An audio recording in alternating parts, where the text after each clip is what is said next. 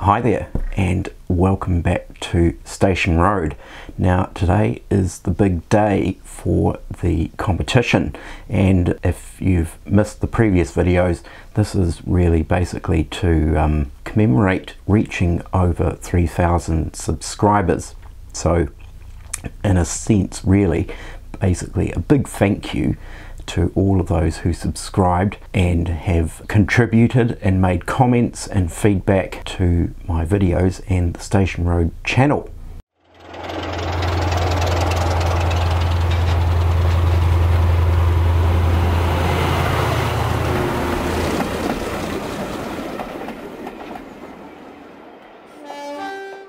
So you would have noticed in some recent videos I provided a bit of a sneak preview into the prize package for this competition, and if we go back to these, we have the Metcalfe Brewery kit, which, as I mentioned before, it's not in production by Metcalfe, and I'm hoping one day they might reintroduce it, possibly even remodel it and improve it as well. So that is one of the prizes. And also, as part of the package, as I mentioned the other day, I did a prize upgrade. I'm also adding in the factory kit as well from Metcalfe. So with these two kits, you should be able to build yourself quite a reasonable industrial setting on your layout. Now, before I get into the actual details of the competition, I will say that this is not affiliated with Metcalfe in any way. They are not sponsoring me. They have not supplied me with these kits. These I've paid for out of my own pocket, and it is simply a personal gesture to my subscribers on this channel. So you're probably all wondering, how do I go about winning these kits? And it was actually quite tricky thinking of what type of competition to actually run. I did a previous competition when I reached 1,000 subscribers, and it was basically a running session where I hid stray dogs and a cat on the layout, and the objective was to find these stray dogs and the cat. So I didn't really want to sort of go down the same route again, and I sort of wanted to focus in actually something relating to these kits, and I decided, well, I actually need to name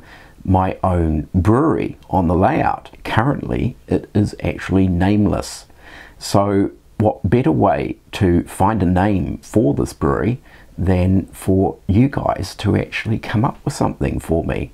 So I'll just get my brewery, which I have pulled off the layout, and as I've mentioned in previous videos, most of my models can lift off the layout. So this is the brewery that sits on the Station Road layout, and essentially this is actually what you can achieve with the Metcalfe kit. So that is the brewery that I actually need naming. So a couple of sort of prerequisites or rules around the competition. The first thing is I just want a single name for the brewery. So for example, here in New Zealand, like there might be Carlton Brewery. So it's just one name plus the word brewery. I will limit the number of characters in that first name, in the actual name, to 10 characters, and I'll just show a wee mock-up of where the signs are actually going to go on this brewery. And so we're going to have a ghosted sort of painted name running down the length of the chimney. So 10 characters, definitely don't want anything more than 10 characters for it to fit on the chimney. And then there will be a sign, two signs on the opposite end, one which may just have the name by itself without the word brewery, and then there is another sign around the end which would have the name plus the word brewery as well.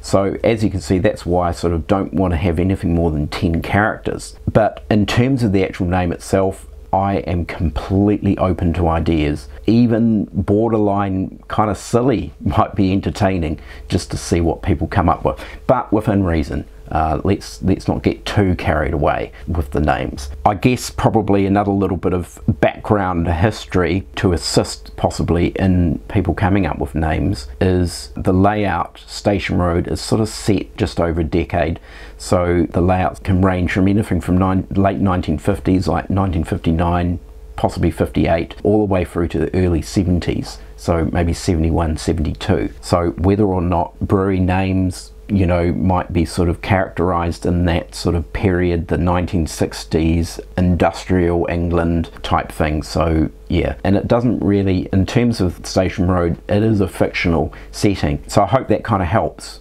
when it comes to thinking of names. So how this is actually going to work is I would like just simply one name per entry, and essentially what I'm going to do with that is I will initially go through all the names and I'm going to pick out the top 10. So the top 10 names will then go into a hat, and we have a hat here which incidentally happens to be our hat. So the top 10 names are going to go in there. Now if by chance, and this could quite possibly happen, more than one person actually submits the same name and that name ends up in the top 10, then those entries will be included. So there may well end up being more than one slip of paper in here with the same name on it, and it'll simply be luck of the draw who might be picked out. So I'm taking a little bit of a gamble here. I will pick out the top 10 names, but then when I actually choose from this hat, it'll be a bit of a surprise to me as well as to what name actually ends up on this brewery. So I'm going to run this competition for 2 weeks, which I think is long enough for people to scratch their heads and think of some interesting names. And the closing date will be the 3rd of October, which is a Saturday, 2 weeks from now. And then on the following day, the Sunday, will be the actual prize draw. So for the actual prize draw, I will actually run through all the top 10 names so everyone can actually see what other people had actually come up with, and I'll also actually probably make mention of any other interesting or notable names that maybe didn't quite make it into the top 10. So I think it's all going to be quite a fascinating and interesting exercise in itself. So in terms of submitting your entry into this competition, rather than submitting it in the comments section below, I will get you to submit it via an email address which I have provided in the description of this video. This way, if you have come up with a name that you think is absolutely fabulous, but you've discovered that somebody else has actually already submitted that name, we can avoid that issue, because it may be quite interesting to see if the same name actually comes up more than once, because that may well indicate its suitability or popularity. Because not forgetting, I'm actually not UK based and I am not familiar with the breweries over in the UK, so I really am relying on, particularly my UK viewers, your background knowledge and expertise from over there. Now for those who are not UK based, I still very much encourage you to submit an entry into this competition.